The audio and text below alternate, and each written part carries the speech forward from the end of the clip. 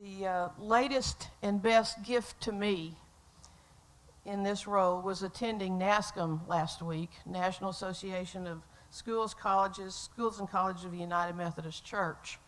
Dr. Ted Brown, Dr. David Beckley were there as members of our board who were also at NASCM. We had some other folks there as well. But the facilitator was Ron Heifetz, Ronald Heifetz, the author of Leadership Without Easy Answers and the practice of adaptive leadership.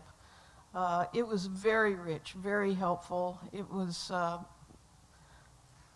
comparatively like eating white chocolate. It was just really rich. And most of you know that Heifetz is the guru, the author of these books about adaptive leadership, and where we as the Methodist Church are talking about adaptive challenge, adaptive leadership. It's all of these applications are taken from as the origin is his work. He is currently a professor at the Kennedy School of Management at Harvard Business School and a frequent contributor to the Harvard Business Review. So this was a great opportunity for our presidents to sit at the feet of the master and me to be a fly on the wall. Heifetz is Jewish, and to his Methodist audience, he acknowledged that Jesus was one of their best boys. I took 8 pages of notes, single-spaced, and I want to briefly share some things that I think he said that I think inform our work together, and line out some challenges and responsibilities and opportunities that I think spring from his ideas. Some things suggest that we're on the right path, and some things suggest we need course corrections. Before Heifetz was a teacher and student of leadership, he was a cellist and a physician. So many of his metaphors and lots of his language are both musical and scientific. He talked about leading a board as an exercise in an orchestra director, and I thought that was an interesting metaphor.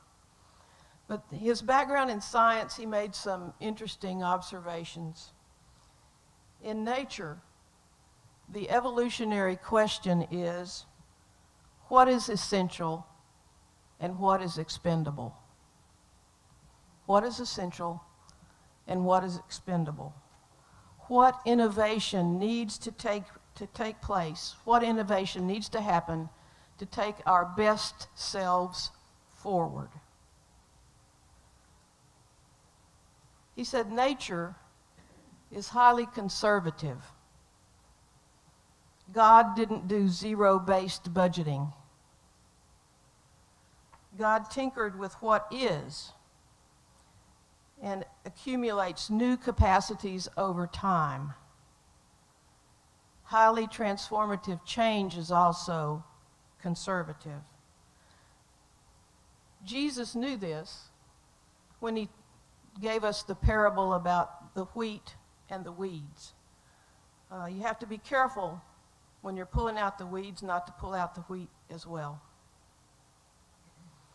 We must both be enthusiastic about change and hold it with what needs to be conserved. Sadly, we pick fights that are unnecessary because it's all about change rather than about what should be preserved.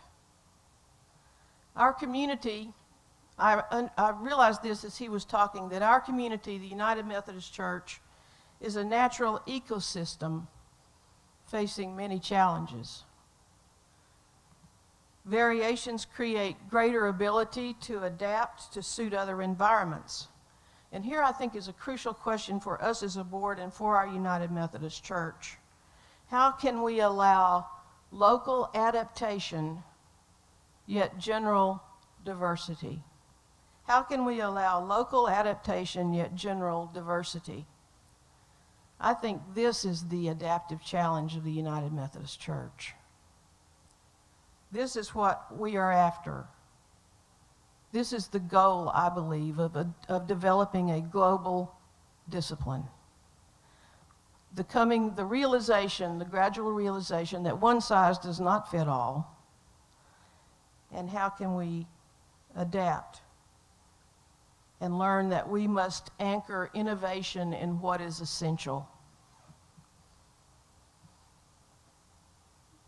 One of the best parts as I was listening to him was the realization that, friends, we're doing a lot of things right.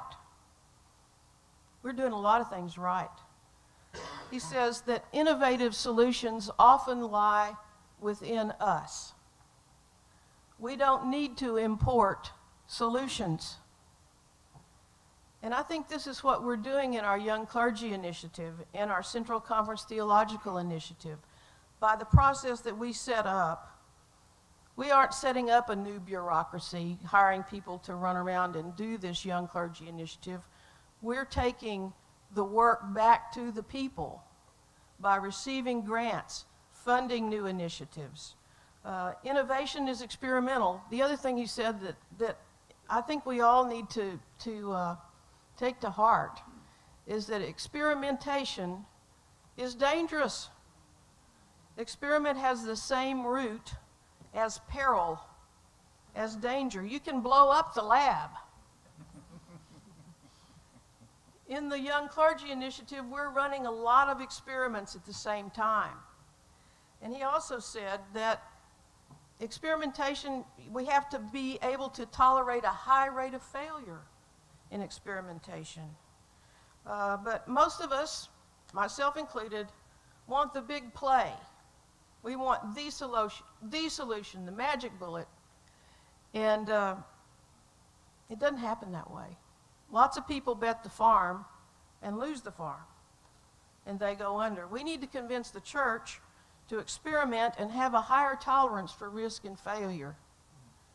We need to be highly conservative and highly experimental at the same time.